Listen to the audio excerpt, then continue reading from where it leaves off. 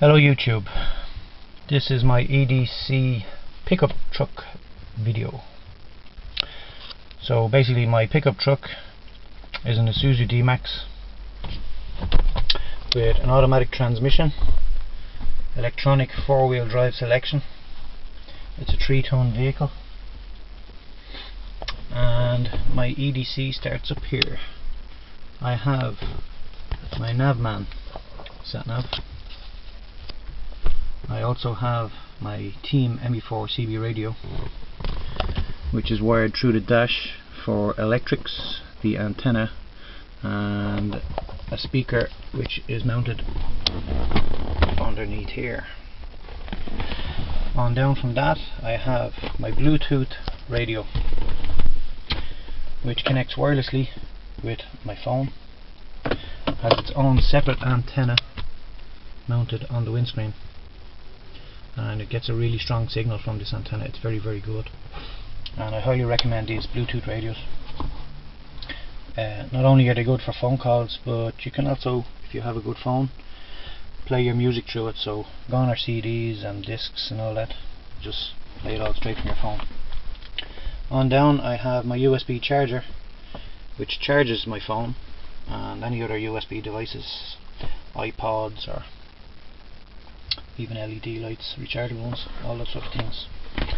On over into the glove box, I have a pair of 10 by 25 binoculars, the case, some 12 volt chargers. I have my spot lamp, which is made by Draper. It's a 12 volt connection which runs off the dash. Very good beam off this. I mostly use it for lamping foxes, but it's an excellent light. Moving across, we have some more 12 volt chargers. This is my riding gear. It's a Right in the Rain pad and pen, which was sent to me by Broker One. Cheers, buddy. Into the center console, stainless steel LED, nice torch, good strong pair of leather work gloves. I have my SWR meter for my CB radio, which keeps it tuned in nice, so I get a good signal. Coming on over to this door, I have my Radio Shack TRC 225. It's a 40 watt or a 40 channel 5 watt handheld CB radio.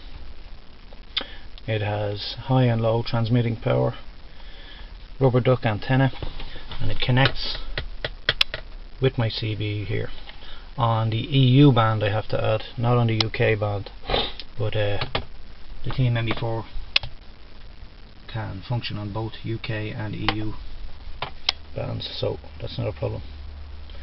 So we have that.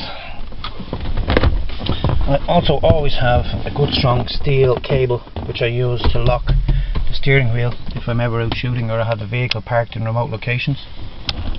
And to lock it I use a good quality ABUS stainless steel discus lock. You're not going to cut through that in a hurry. So that's the front. Moving on into the back.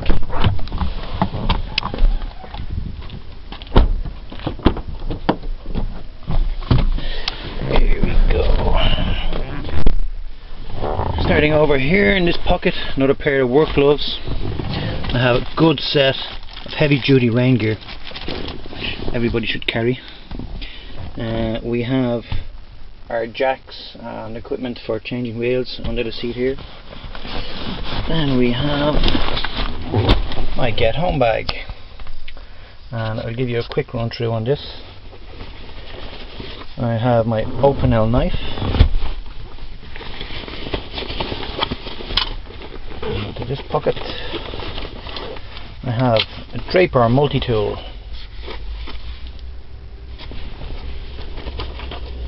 I have another LED.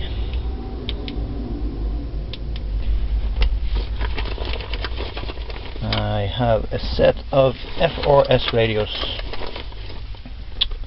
which have a 3K range. I always keep the batteries separate from these because they can sit in there for a long time when you're not using these and they're just sitting in the bag ready to go. You take them out and you find the batteries are after leaking. This isn't good. Keep them separate. There's a less of a chance for them leaking and damaging the units. So I always like to keep them separate in the bag. That's that pocket. Coming on over then.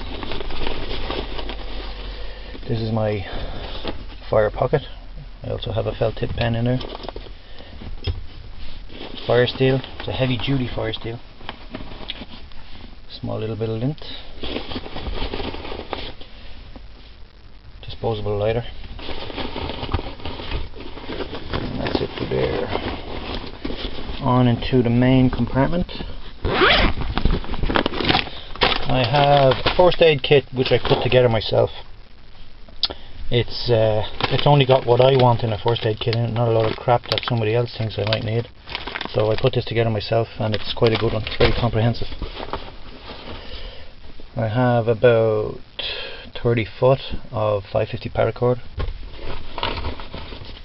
And I have some eating utensils.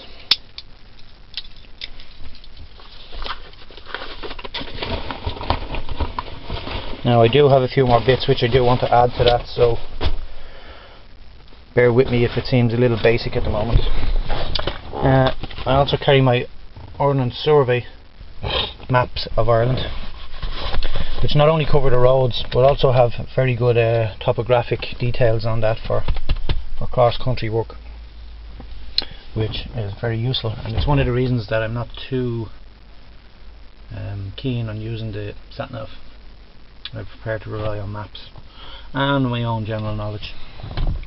So that's the interior. I think, oh no, I have one more thing, two more things in here. I have my, if I can get it,